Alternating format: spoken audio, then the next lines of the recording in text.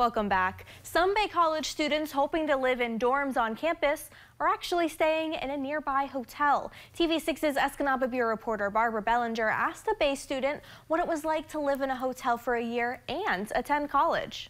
Tiana Taylor plays for the women's basketball team at Bay College. When she started at Bay 3 years ago, she learned her on-campus housing assignment wasn't what she expected. We would all be living in the Super 8. That's where student housing would be that year.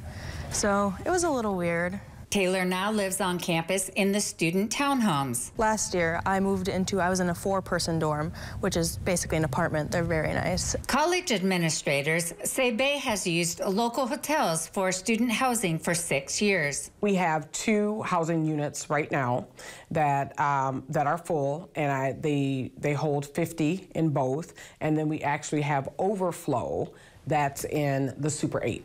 Taylor says there were a lot of distractions. You hear everything. You hear little kids running around at the hotel. Hughes says the college has space for more dorms. There's a ton of land that we could build, whether we build another row of townhouses or whether we build what I would say kind of the true dormitory style housing. My hope is if there's not a height ordinance, then we would be able to kind of build up, and I think we would get more bang for our buck. Right now, the buck is the only holdup for additional housing. We've applied for a USDA loan, and so we're in the process right now of going through the necessary steps, the paperwork, the feasibility study, all of the different check marks. The federal loan would be $4.7 million. If the loan comes through, Bay College has $1.4 million ready to reach $6.1 million, the amount needed to break ground on new dorms in 2025. Barbara Bellinger, TV6 News, Escanaba.